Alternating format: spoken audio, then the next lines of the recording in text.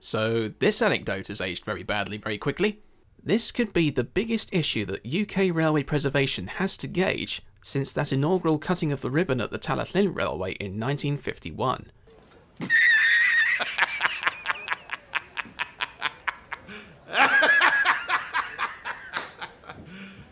You serious? Yeah. Hindsight, it's a really clever thing, isn't it? I've no idea when this is going to end, but seeing as railways everywhere are closing down for the time being, I guess it's just a matter of staying safe, keeping well, and wherever possible, donating whatever money you can to your local heritage railway or preservation society. They certainly need it during these difficult times. As for myself, I may not be able to produce steam locos in profile for the time being, but I can certainly produce gauge the issue for as long as I can, and here's hoping it's only a short while before we're allowed to go out and play trains again. For the meantime, stay safe, keep clean, look after each other, and don't ever stop being awesome, especially to all the key workers who may be watching this. When the chips are down, it's you guys who are the real heroes, so thanks for being you. On with the show.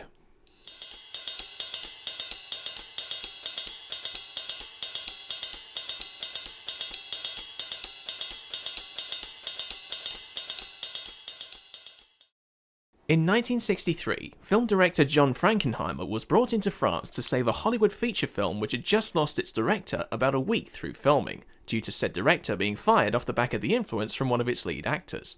The film was completed and released the following year as John Frankenheimer's The Train. Sounds like the most generic title you could give a film, but oh boy, it's a lot better than it sounds. So, what's the film about? Spoiler alert, you've been warned. In August 1944, the Allied invasion of German-occupied France is well underway, and the Nazis begin their retreat. In doing so, looting any bounty they can lay their hands on. One of them, Colonel von Waldheim, played by Paul Schofield, seizes priceless collections of paintings from the Jeux de Paume Museum in Paris. These paintings are considered the glory of France, and as such, it falls upon SNCF area inspector and French resistance fighter Paul Labiche, played by Burt Lancaster, to prevent the trainload of art from reaching Germany. Along the way, there's sabotage, destruction, loss of life, fallout, strafing, confusion, lots of stereotypical Nazism, an interesting level of non-stereotypical Nazism for the time, and the best railway pile-up sequence in the history of cinema. It's one of those films that's gone down in railway circles as one of the best of all time. Even Trains magazine gave this film the #1 slot in their list of the 100 greatest train movies. So what exactly makes this so praiseworthy? The film was inspired, albeit rather loosely, by Rose Valland's autobiography following her documentation of the source and distribution of many priceless works of art during World War II. In the film, the entire French National Railway joins a big conspiracy to fool the Germans into thinking they're heading for Germany, when they are in fact turning around in a big loop and going back the way they came. Sounds like the work of Hollywood, but it's not far off a similar trick that was pulled in reality. There are stories of an art train being looped around Paris until the Allies arrive, stories of an art train held up by a wall of paperwork, and stories of a trainload of gold which then went missing and was apparently rediscovered in 2015. Perhaps the nearest real-life equivalent to this story is train number 40044, which was halted by the Free French Forces and its contents were liberated by Lieutenant Alexandre Rosenberg. Interestingly, the film's screenplay writers, Franklin Cohen and Frank Davis, were nominated for an Academy Award for Best Writing, story and screenplay written directly for the screen, in the 1966 Oscars, but lost out to Frederic Raphael, who wrote Darling. And because this is post-1989, the only thing that anyone can think of when they say that name is... Darling. Yes, sir? That. Still, this film doesn't have much by way of comedy going for it, which given the nature of the story is honestly a really good thing. There's a unique feel to the production values despite the film being shot in black and white. It's very much reminiscent of overseas war movies like Mosfilm's Road of Glory from 1952, looking at the life of a woman engine driver in Russia. Frankenheimer's direction showcases a blend of short cuts, similar to those being incorporated in later films, and long shots which take up entire scenes, similar to those in elder films in general. Probably the only cinematography which dates the film, other than being in black and white, is the occasional zoom movement, which is often frowned upon by filmmakers these days over tracking shots, but for the time, it kinda suits the story. The railway action is superb. The locomotives featured are mostly SNCF S230B types, built as Chemin de Fer de Est Series 11s dating back to 1901, one of which can be seen at the French National Railway Museum in Mulhouse. Although the most die-hard rail fans could probably point out where post-war locomotives appeared in this wartime setting. To those who can't, see if you can spot the American-built S100s or 141Rs that appeared on French metals after the Allied invasion. Oh well, anything to fill the scenery. The action can only be described as genuine. There's no green screening, no special effects trickery, all the smashes, explosions and demolitions are real. Even the air raid on the huge marshalling yard was done for real, famously as a favour for SNCF, who needed to modernise the yard but wanted to save money in the process. And then there's the iconic triple locomotive pile-up at the end of the second act. Modern Hollywood filmmakers could only dream of making something like this because the train was made at a time when locomotives like these were expendable. Nowadays we'd use miniatures and CGI, or we'd simply show the aftermath of the accident while it happens off screen. It can be hard to watch if you're squeamish at the sight of historic locomotives being smashed up, but it adds a sense of realism to the harsh and terrifying interpretations of war. But the train isn't just an excuse to wipe out the SNCF 230Bs. It actually has some interesting things going on with the character conflict. Schofield is understandably passionate for his bounty. Paris may be declared safe, but Schofield knows that out in the open country where everything is vulnerable, time is against him to prevent the paintings from falling into Allied hands. To the German army, his cargo may be degenerate trash, but he's smart enough to convince the German High Command to authorise his train due to its value.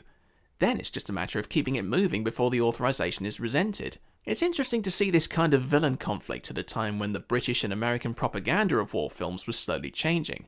If the train was made and released immediately after the war had ended, no doubt there would have been more emphasis on, "Yay, we won, the Nazis are losers, blah blah blah." And there still was to an extent with the release of films like 633 Squadron that same year. But in the train, it's more complex. The bad guys are losing the war and subsequently want everything they can get their hands on during their retreat. Instead of just being stereotypically evil and incompetent, the key Nazi is a little more compassionate. That being said, Nazis will be Nazis, so...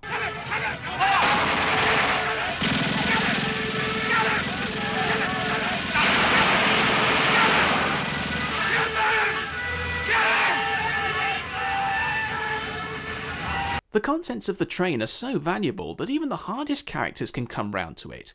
Infamous engineman Papa Boule, played by famous Swiss actor Michael Simon, is introduced in the first act as your stereotypical old boy who's been driving steam trains all his life and thus has no more to give. Pig, you should be careful how you talk to them. I'm too old to be careful. So when he's assigned the art train, he doesn't care. But when he's told just how much it means to his country, he ends up willing to put his life on the line to keep it protected at all costs, much to the disturbance of our main protagonist. Labiche has his own conflict, as his motivation for going through with this is more for his friends than his country or the art. He becomes more and more frustrated with the operation as he loses more of what's important to him waiting for the Allies to turn up and save the day, so much so that he nearly goes to the point of simply blowing the train up. That is, until he sees this.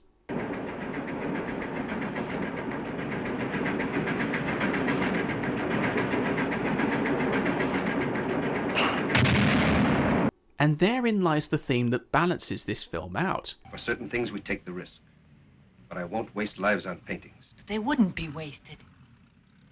When Lancaster insisted that John Frankenheimer came on board to make it more action-packed, there could have been a danger of it leaning too far on the action and not enough on the motivation for said action.